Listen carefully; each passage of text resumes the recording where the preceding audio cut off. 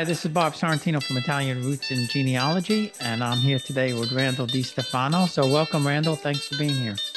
Thanks, Bob. Thanks for having me. So, how long have you been doing your research? I guess I started back in the year 2000. We had come back from a trip from Italy, and it really piqued my interest. And I got a hold of my father, who's 90 now, and he had just very little information. He had a couple death certificates. So I went by that, which was kind of confusing because my great grandfather, it says he was from Catania, but come to find out he was actually from Nicolosi, and his wife was also from Nicolosi in Sicily. So that's what got me started on it. And I ended up calling a cousin, my father's cousin, Marion, out in California because he said she might have more information. And at that time, I don't think that she had too much more information than my father had. So I just went through some documents and scratched my head and put some stuff together and did the research up basically on my own. Yeah, and I had similar things with my father's father. Same kind of thing with as far as the birth certificate. I was always told first I was told he was born in Naples. Then I was told it was Caserta. And then eventually I found that was, when I finally got his birth certificate, it was Pagani. So Oh, it does get confusing. And my grandmother, my father's mother, same thing. I thought she was born in Naples, and she was born close, but she was born in Circula. Uh, and that's great that your dad's still hanging in there. My dad would have been 100 today, oh, okay, yeah, yeah. and my great grandfather would have been let's see, like 173 or something like that. Yeah. Oh yeah. Yeah, my It's father's in great insane. shape. He really is in great shape. So we're hoping he keeps on going and going. So So once you found all of that, what kind of interesting things did you find out when you were researching the family? well, I think the I started out in 2000 and I put together my first book was my great grandfather's name was Giuseppe Di Stefano, and he was married to Grazia Pistorio. And I always heard about him in the cemetery up the road from where I grew up. His gravestone's there, and there was always a little porcelain medallion on the gravestone. It was of my great grandmother, and so I always knew about them. And I didn't know much about their kids. I knew my uncle Al. He lived down the street. He owned a gas station in town, so pretty much everybody in town knew Alfred Stefano. And we used to go there a lot, and we just called him Uncle Al, and he was always so nice, so kind. But I didn't know anything else about my Giuseppe and Grazia had 9 children. They actually had 10. They had a set of twins back in I think it was 1897. Paolo and Paula, but Paula died. She must have died shortly after birth because all I have is her birth record, and I don't have anything else. I don't even have the death certificate. But I didn't know much about him. I had only met one other great uncle, and it was Uncle Andy. So, and even my father didn't really know most of his uncles because they had all moved away. So, I really wanted to dig deep and find out about him and find out about see pictures of him. I'd never seen a picture of him. I got my first book. My cousin Marion sent me this picture.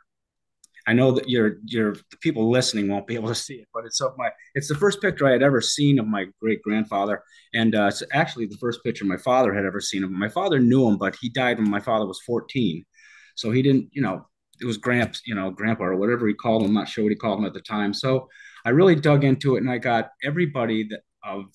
I finally connected all the 9 kids together. I got all the pictures of all their of them from different family members and I must have over 300 of his descendants in this book. And I put the book out, and it was nice because I got to the whole family is now connected back together through a Facebook page I started called the Descendants of Giuseppe Di Stefano and Grazia Pistorio. So now all 9 links of the family are all now tied back together again, which is kind of fun. Gets to be fun. Yeah, it does, especially finding the long lost cousins is especially fun. Yeah, I had one uncle that I just couldn't find and couldn't find. It was Uncle Victor. I'd never seen a picture of him, and it was in an obituary. I ended up finding his wife. by chance. It was out of the blue. I had bought the subscription to a magazine company. They do newspapers, research, and things like that. And East Hampton used to have a newspaper called the East Hampton Times, and I was scrolling through if you put in the name, it comes up in yellow on each one of these pages. So it came up to Stefano, and I was looking, and off the corner of my eye, I could see the NO in yellow, and I scrolled over there, and I saw it was Victor and his wife had just had a baby in Middlesex Memorial Hospital in Middletown, and it said the name Sandra. So I'm like, and then I went and I found his wife's name in an obituary, and then I was able to contact a granddaughter through Facebook, and I actually talked to her on the phone, Denise. Wow. Yeah. Yeah. So it That's connected all nine. I got them all nine together, which was kind of exciting. Yeah. yeah. So when they came to America, where did they first settle? I the first person to come to America, his name was Pistorio. It was Grazia's uncle. He came in 1891, and the only record I have of him where he first lived is in East Hampton, and that was in a census from 1900. East Hampton was as is a big is a, not a big town in Connecticut, but it had a lot of bell manufacturers. So there was a lot of work there. There was at least 10 companies that made bells in Connecticut. So I think he came here and was working there. And Giuseppe moved over in 1901 by himself with a few dollars in his pocket and moved in with Gaetano Pistorio, his uncle, Grazia's uncle. So in 1905, he went back and got Grazia, and when they came back in 1905, they had Giuseppe Grazia and Antonini, his name was, and because he was a newborn, but they left two of the boys behind. They left Paolo and Salvatore behind, and Grazia was also pregnant with my grandfather Gaetano, and 4 months later, that must have been interesting. You're taking me now to America, and I'm 4 months pregnant. so so they came over, and he ended up going back in 1911 and getting the other two kids, but they all settled in East Hampton, and Giuseppe started working at the Bell Factory as well. He was a plater at the Bell Factory in East Hampton, Connecticut. Wow, that's an interesting profession. Yeah, yeah, yeah. Yeah. Yeah, he went on to become very wealthy. He ended up owning a meat market during the Depression. He ended up being a into real estate. He owned over 10 homes that he rented out in the town of East Hampton. Wow, So he did very that's well pretty for good. himself. And Yeah. it wasn't unusual for to leave, a couple of kids behind and then either go back and get them. In my case, my grandparents left my uncle there and he didn't come over until 1950 Wow. with his whole family. So he had never met his mother. He never met his brothers and sisters until he was like 50 years old. Wow. Yeah. Yeah. These kids were they were just about, one of them was a teenager and one was just shortly younger, and they had been there for 6 years by themselves. But I don't know who they were with. It could have been with their mother. Their mom was still alive. Their dad died. Giuseppe's dad died, I think, 1850. He was only 52 years old when he died. He died young. So he must have been staying with his mother. Yeah, and that was pretty early to come over in the 1890s. Yeah, Most of us came over in the, early 1900s, right. 1910, 1915. Yeah, I think Gaetano must have been like a feeler gauge, feeling out the situation, because he was there for like, well, 11 years before Giuseppe came over. So, and then Giuseppe moved in with him. Yeah. And so did they all wind up working at the Bell factory? I'm obsessed on the Bell factory now because I think that's so cool. Oh, yeah, it's very cool. Yeah, there was two major bell factories. There was the Barton Bell Company, and there was another one, the Bevan Bells. And Bevan's still in around today. Bevan Bells is the only working bell factory. It's been in operation for about 200 years now, and they still make bells. But they work there. Gaetano worked there. Gaetano actually, Pistorio actually had a couple sons come over, and they were living there as well. And I just could never find anything on them. I don't know where they went. I don't know what cemetery they're buried in. They just sort of disappeared. And I can't. I only found the one census that's mentioned in 1910 of them. By 1920, they weren't living in East Hampton anymore. We'll be right back. Experience Italy like never before, traveling with a scheduled group or create your own bespoke tour with friends with PhilItaly.com. Pack your bags and follow Phil. That's www.philitaly.co.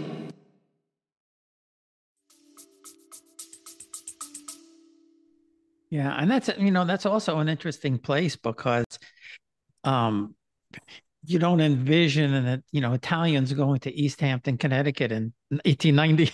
No, no. So I don't know where he got his info from, but he moved by 1900. He was living there. I don't know where he was between 1891 and 1900. Yeah, I'm wondering if they didn't, because I know some Italians came in. I don't know the years, but I know some came in through Boston and some came in through Providence. So it's Yeah. possible that they came in through there as opposed to coming in Oh through New York. no, they came in through New York. They did, yeah. Yeah, Gaetano Pastorio came through New York, and so did Giuseppe. Yeah, yeah, they all came through New York. But so I don't know why they moved into East Hampton, other than maybe they had a heads up on possible work being there. Yeah, that's what I was just thinking because I do know that the Italians for a while in New York, they didn't have work and they would just come and ask people if you wanted to go work someplace and you went. I know some of them went to Ohio and some went to Pennsylvania, Yeah, and those type of things. So, yeah. um, so now have you been back to the hometown? Oh yeah, it was interesting. I went back the first time ever. I went this past year. Me and my wife, we went to Sicily. We stayed in Catania, outside of Catania, in a small town right on the ocean, and then we drove into Nicolosi, and Nicolosi is a town that's it's right on the foothills of Etna. Because if you actually go visit Mount Etna and go up on there, take the what is it, the gondola up to the top, you're actually in the town of Nicolosi. The whole tourist area is in Nicolosi, but the, it's not really a tourist town as far as going into Nicolosi. It's not that type of town, but people go, they pass through it. You see the buses all the time, and they're headed to Etna. So we went there, and it was fascinating because I did all this research and I had all these names in my head. I know these people almost personally in my book now, and I went into the cemetery, and it was crazy because all these names and faces because they're all on the tombstones, just Yes. like Giuseppe has a porcelain medallion on his wife's back home. All these had the porcelain medallions with pictures. So I have a ton of pictures of these people in the book. When I was seeing them, I was like, "Yep, they're in my book. Yep, they're in my book. Yep, they're in my book." So that was probably the highlight of the trip, which is kind of morbid, but going through the cemetery. But it was fascinating because the cemetery looks so small, but when you get there, it's all the way they do it in Italy is they have they're big buildings. They were like 3 stories tall, and they had just tombs everywhere, just stacks and stacks and stacks. And there was probably 8 big buildings filled. There were thousands of people in here in the small little town. Yeah. Yeah, and that's what my cousin explained that to me when we were in Turkey. We went to where my great grandfather is buried, and they after a while they take the bones and put them in like an ossuary box and put them in the wall, or for lack of a better word, you Yeah. know. But he actually showed me my grandmother's father's family. They actually had um, a mausoleum type of thing, which was no longer in the family because I think it was my great great grandfather sold it. Apparently, he liked women and gambling, Oh, and he sold a lot of stuff off.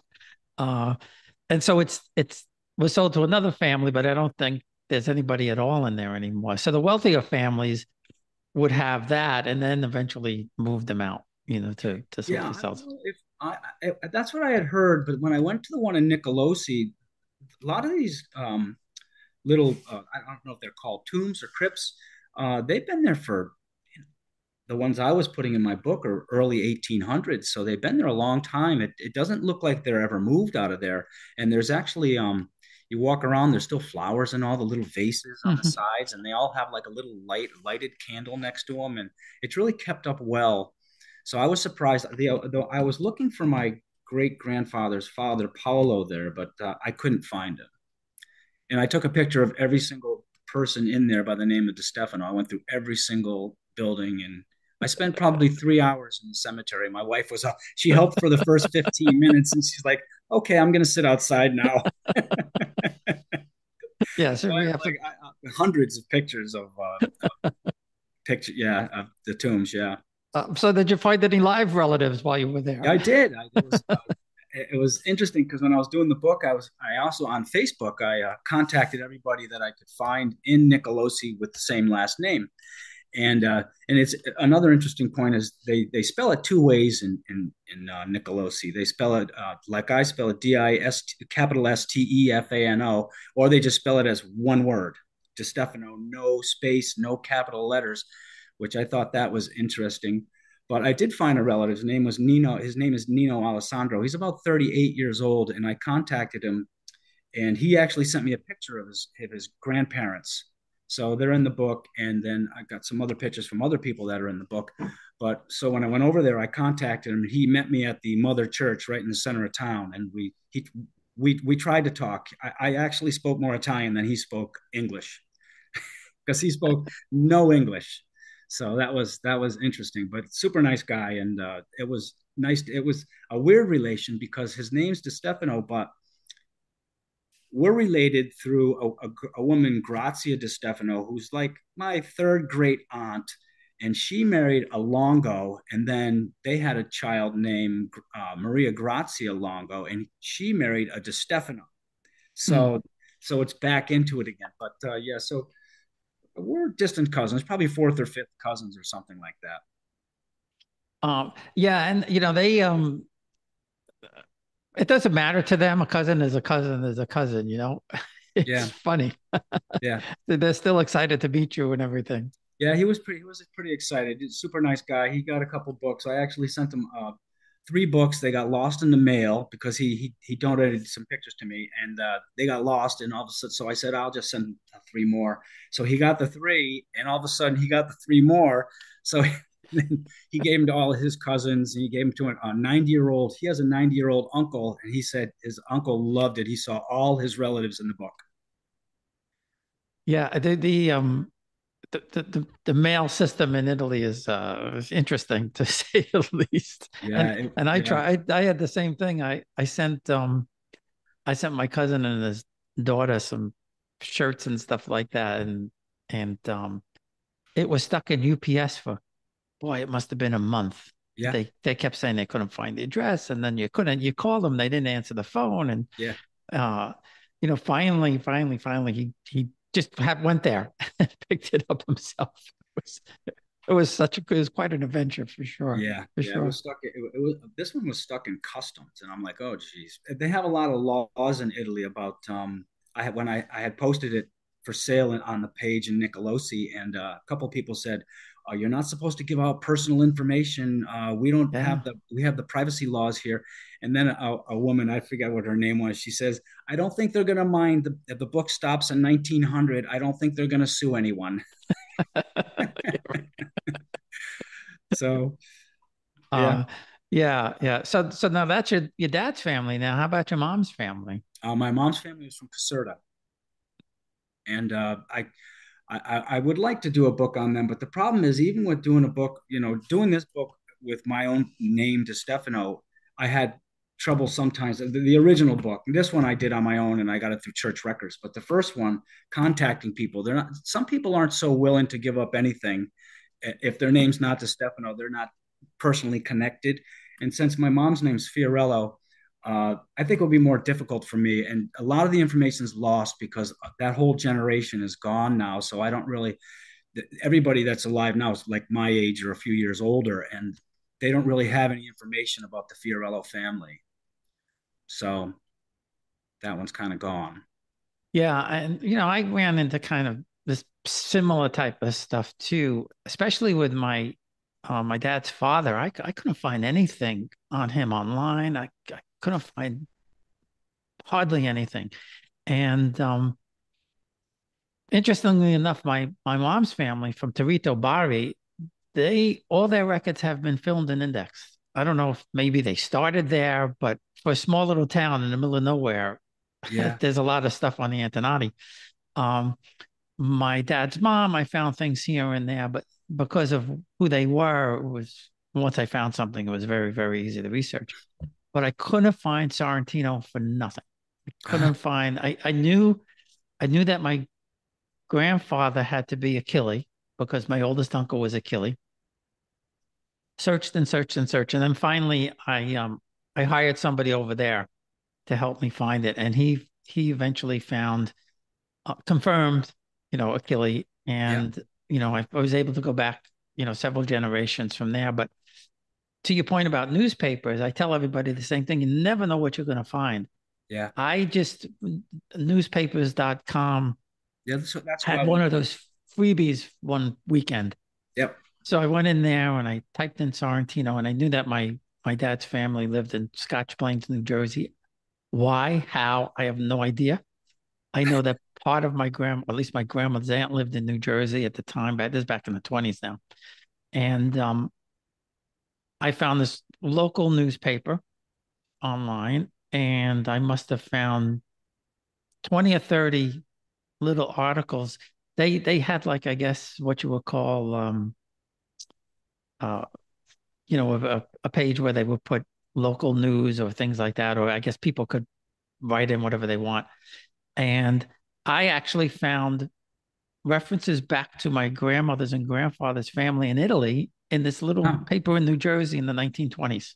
Hmm. So you never know You where never you're going know. to find stuff. Yeah, you don't ever know. I find stuff all the time. Now I can get into that. It's called the East Hampton News. I can get into it now through the East Hampton Public Library. They now have it printed. So I didn't know that then. I wouldn't have had to pay for that newspapers.com thing, but they have it actually online through the East Hampton Library. So if you go in and you can just punch in the last name and every page comes up with the last name on it. So it was really helpful.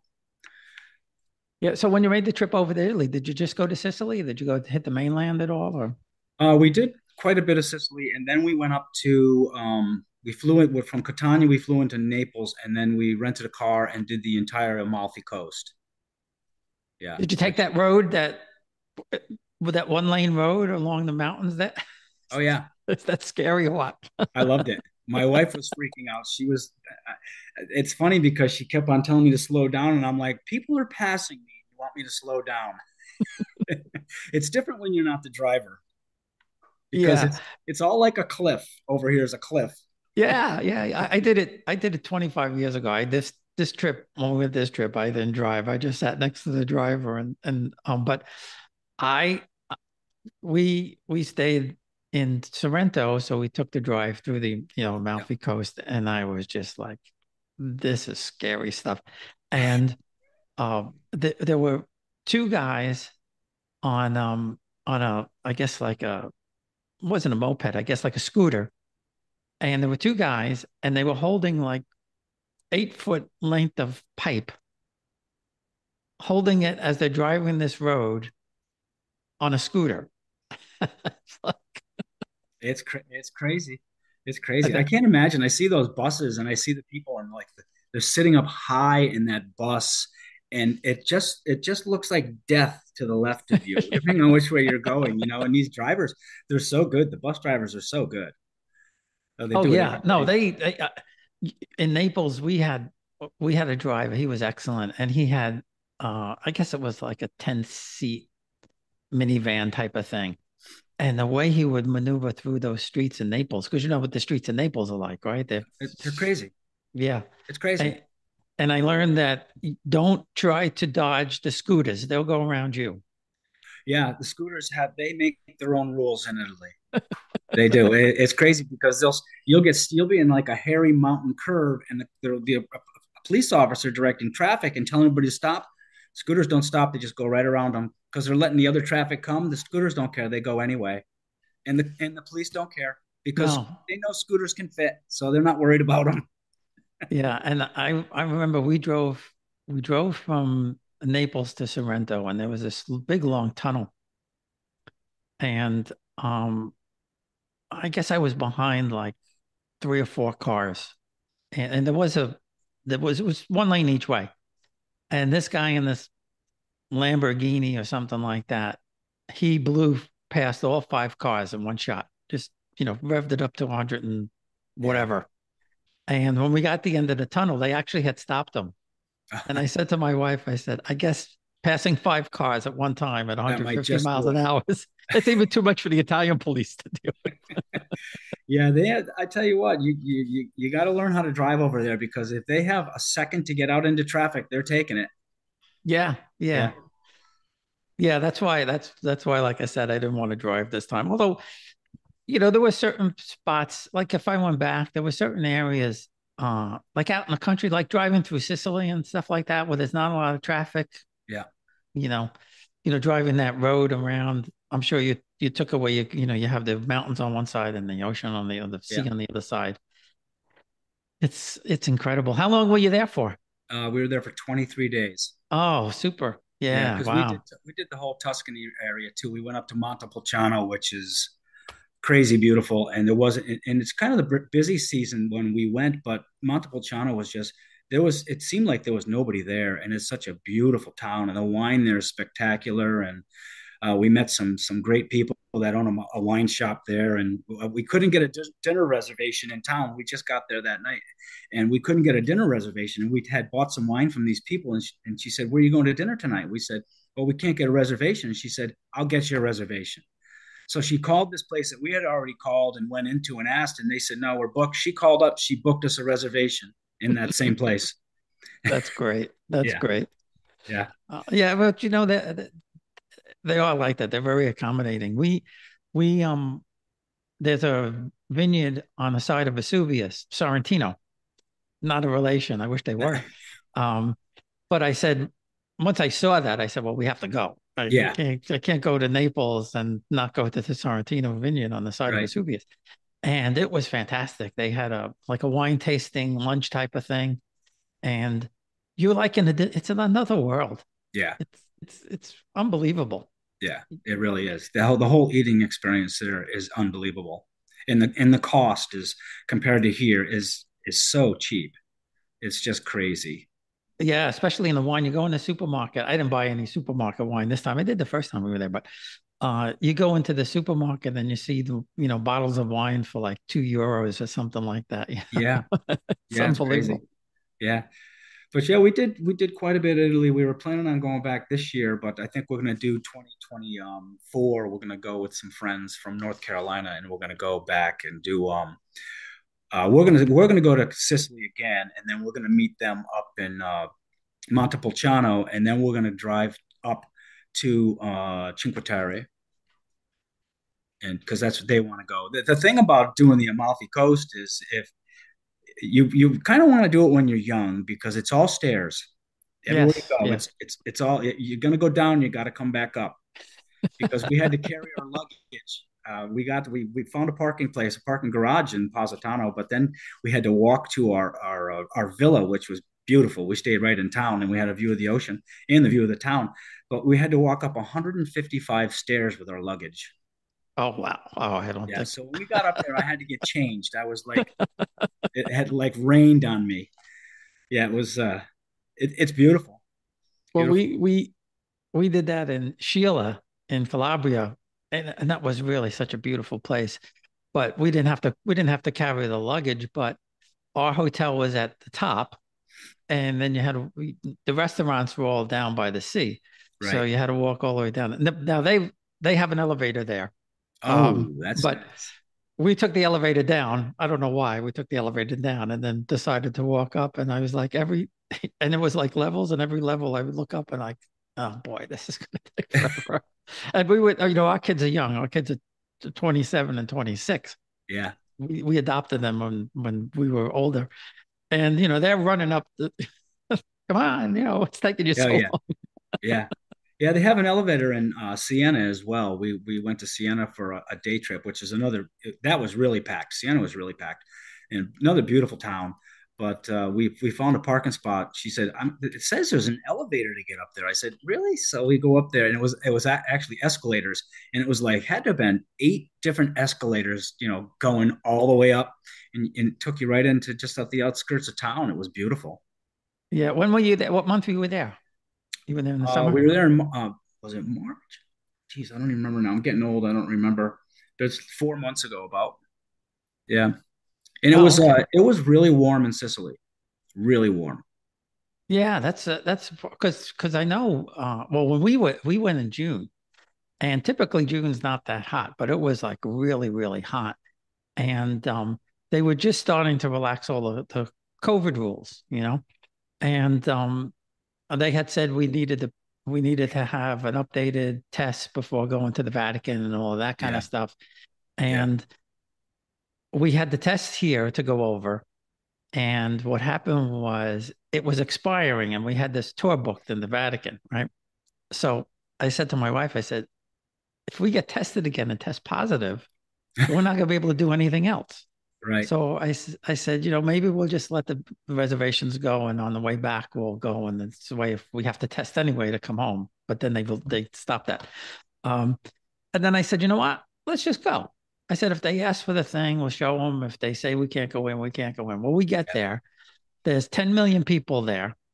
Nobody's asking for anything. Yeah, Everybody's on top of each other. yeah, yes, yeah. We didn't even go in. We did a day in. Actually, we ended up doing 2 days in Rome, but we did it the first day in Rome. We wanted to go in years ago, back in 2000. I went with my two boys, two young boys. They were just one guy I was wearing on my back, and we went into that little Yeah. shop. We went to that little shop by the Vatican, and I was going to buy some stuff for the family. I bought a couple crosses and things like that. And then the following year, I went back with my brother and my brother Steve and his wife Sherry, and I'm in line, and I said to my wife, I said, "That's the same nun that was here last time we were here last year." So I keep looking at her, and she's looking at me. When I get up to the counter, she goes, "I remember you Wow. from the previous year," and I'm like, I said, "I remember you." So yeah, and we bought some more stuff, but yeah, we didn't go in this time because it was so crowded, and we had been in before, but it just looked like it was going to take us an hour and a half, 2 hours to get in, and when you're in Rome, you just want to walk around and do things. So Yeah, I mean, we did it because of the kids. If it wasn't because of the oh kids, yeah, I don't think we probably would have waited online. yeah, And the first time, same thing. My son, when we went the first time, he was a baby. He was on my back, yeah. and we couldn't go into St. Peter's with him. We had to go in separate because we couldn't. I don't think I had the thing, but you couldn't bring the stroller in there. And Oh right. so I went inside.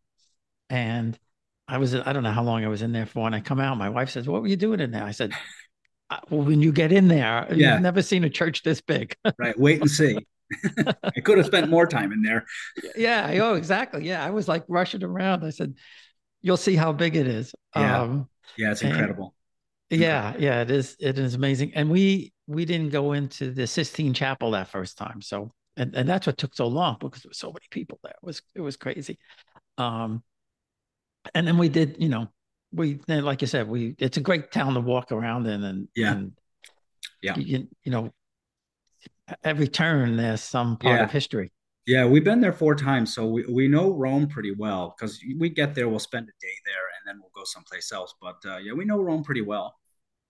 It is beautiful, beautiful to walk around. It's amazing when you forget how big the Colosseum is until you get there. You know, it Yeah. because you see pictures of it, and you say, it doesn't look very big, but you get there and it's like it, tall. It's just enormous. And for anybody who goes, I didn't know this when we were there. You have to buy the tickets online. We thought we were going to go. The first time we went there 25 years ago, there was nobody there. You could practically just walk right in. Oh yeah, But yeah. now you have to, get a reservation and do all Yeah, that yeah, stuff. and we've been in before, so we didn't go in. So a lot of stuff we just walk around now. But basically, we go to Italy, we go to the restaurants. We're looking for restaurants. That's what we do. Well, that's the thing to do. I mean, the most amazing meal that we had was when we were in Calabria at the one of the hometowns where they had you know, like a picnic for us, and everything was, the cheese was homemade, and the wine was homemade, and the olive oil was homemade, and the bread was homemade, Yeah, and it's so matter of fact to them. Like, yeah, don't you have this over there? And I'm like, no, we don't have this over there. no, It's said, no, you know, our salami is cured in 3 days. It's not, it's not yeah. cured. Oh, it's just incredible. We were sitting down, we were eating at a place. We started in Sicily, and we ate so much fish. And I said to my wife, I just want a big piece of steak. And the waiter says, where are you going next? So we're going up towards the Amalfi Coast, and then we're doing Tuscany. He goes, Wait till you get to Tuscany and buy Mm. your steak there. So we went up there, and they sell it by the gram or however it is. And he brings out, we wanted to get one. He brings out this steak. It's absolutely enormous, and it was thick. And I said, he said it's going to be 75 euros, and we're like, fine. It was enormous. We both split it, which it's more than $75, but I was dying to have a piece of steak, and it was so good. The best steak I had in a long time. But and we were eating, and you know how they do it there. They give you all these different courses. You start by the end of it, and my wife said to him, "How you have all these courses? I don't understand how you eat all this." And the waiter says, "We like to eat in Italy." But they also they'll spend a good part of the day there in the restaurant. They'll spend Yeah. an hour or two in the restaurant sitting around talking and eating. Yeah. Yeah. No, no, we noticed that too. Our steak experience goes back to when I lived in England for 2 years, and it was right when mad cow was out, and you couldn't, not that you couldn't eat beef, but we were kind of like trying to stay away from it. Right. So we went to Brussels, and we ordered a Chateaubriand in this nice restaurant in Brussels. And the same thing. I mean, they came out with this big hunk of meat. Oh, We were just like so desperate for beef that yeah. I Oh think we yeah. ate Us almost too. the whole thing, you Yeah, know. we were dying. We had so much fish. Not that I mean, we loved the fish. The best meal I had was down in Sicily. It was the linguine and clams at a restaurant. I wanted to get another plate. My wife said, "Just get one." I said, "No, I don't want to feel like a pig." I was already stuffed anyway, but it was so good. Yeah, and I'm not a big fish eater, but when we were in Sheila, they hooked us up for a fish restaurant, and I was like, maybe I should change it. And I said, oh, yeah, I'm here. I'll do it. And it was so good. I mean, it's like they stick their hand in the water and pull the fish out, you know? Oh yeah, it's all fresh, especially in Sicily. I mean, it's an island. It's just surrounded, and the Catania fish market in Catania is absolutely phenomenal to see. To walk through it, and all these vendors selling fish, and it's just crazy. Everybody's trying to sell you some fish, and I took a video, but it's fun. We've been there a few times, and Catania is beautiful. What a beautiful town that is. Yeah, we didn't get that. We went to because we only spent a couple of days in Sicily. We took the ferry from Sheila to Messina, and then when we had the car to go to Cefalù, and I have a good friend there, and he lives about 20 minutes from Cefalù, so he took us around the town and introduced us to the Spritz and things like that. Oh, Uh, and then we spent a couple of nights in Palermo because my wife's family is her mom's family's from Shaka. So we went over there, and we went on a Sunday, so it was really quiet, but that was just so serene and peaceful and quiet, yeah. really, really nice. But Palermo was fun because they booked us a couple of nights to eat in the street, you know. Oh, And that's for anybody who goes, that's a great experience to be yeah. in They the have that street. huge table set up. Is that what it is? Yeah, well, it's a street. I guess it must be, maybe 4 or 5 blocks long, like, New York style blocks long. Right. And all the restaurants just have all their tables in the street. So it's like one big, you know, food party, if you Yeah, will. that's nice. And it Yeah. was, I I guess they did it because it's probably and especially it was a Saturday night, so it's probably a typical thing that because there weren't really any tourists there. It was pretty much all Italians Yeah. there. Yeah. Uh, and that's the best part about it when you get outside of all the touristy type places and everything, Well, that's like Nicolosi, where my family's from. It seems like there's no tourism there because we walked around there for 2 days, and it seemed like we were the only people on the street. You know, shops were open a little later, which was weird. They had weirder hours than most of Italy. It didn't. It's like they didn't open until 4 o'clock. Some of them at all, and there's just nobody there. It's except they're all just in buses going to the mountain to the volcano. yeah. So Yeah. it's like I guess a stopover place or something, right? Before they, Yeah, and there's no place. I mean, it's not even a town you'd stop in to go do shopping or anything like that. It's more of just it's only a population of 1,600, so it's a wow, small town. Everybody knows each other. I tried to get information from the town hall there. They weren't cooperative at all. I went. It was funny because I went in. I had already done my research, but I just wanted a death certificate on my great aunt who died in at either at birth or shortly after birth, Paula. And I had I just wanted to see the another document of my great great grandfather. And I went in with two pieces of paper and I went in and I said, Scusi. And the woman behind the counter put her hand up to say, no. She never came to me, never approached me. She didn't know I was there or nothing. And I just looked at her and she says, no, again. And she turned around and looked at the guy in the back office and he just looked at me and put his head back down. And I'm like, and I was like dumbfounded. And I just walked out of there confused, like, what happened here? So, so I just went out to talk to my wife. I said they wouldn't talk to me at all and I don't know what it was. They didn't explain if they were closing or what's going on.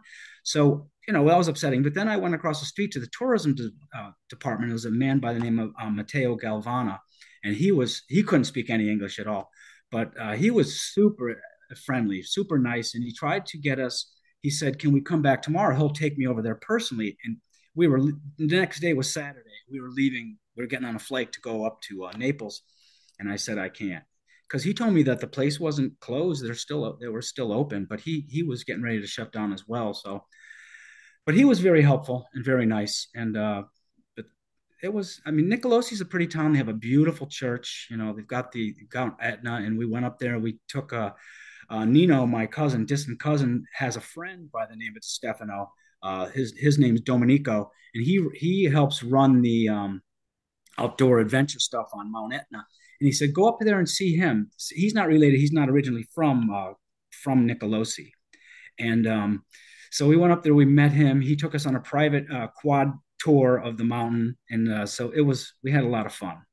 Oh, that's nice. Yeah, we really enjoyed. We saw most of the sites I wanted to see in Nicolosi.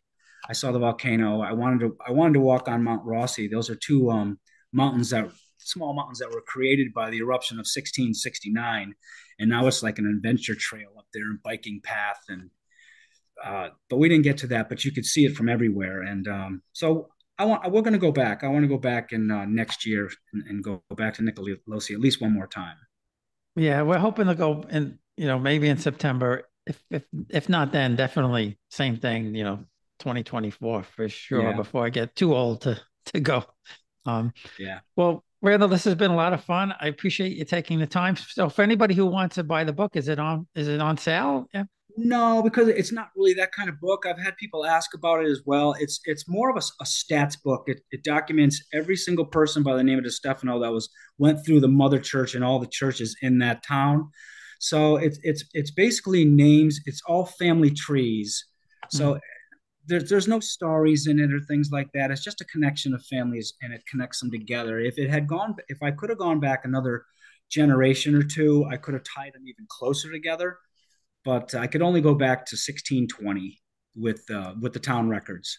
Well, that's pretty good. That's pretty far. Pretty far. That's not bad. Pretty and far. you mentioned now a Facebook group too, didn't you? I think. Yeah, I have a Facebook group I started. So the family of Giuseppe Di Stefano and Grazia Pistorio on Facebook. Yeah, and it's got I think we have 80 members, and they're all from all 9 lines of the family. Great. Yeah. That's super. All right. Well, listen, thanks again. I appreciate it. Stay warm up there in Vermont. All right, Bob. Thanks. Nice talking to you. Hi, everyone. This is Bob Sorrentino, just letting you know that my new book, Farmers and Nobles, is now available for sale on www.italiangenealogy.blog/Farmers and Nobles, or you can find the link in the podcast notes. Thanks for listening.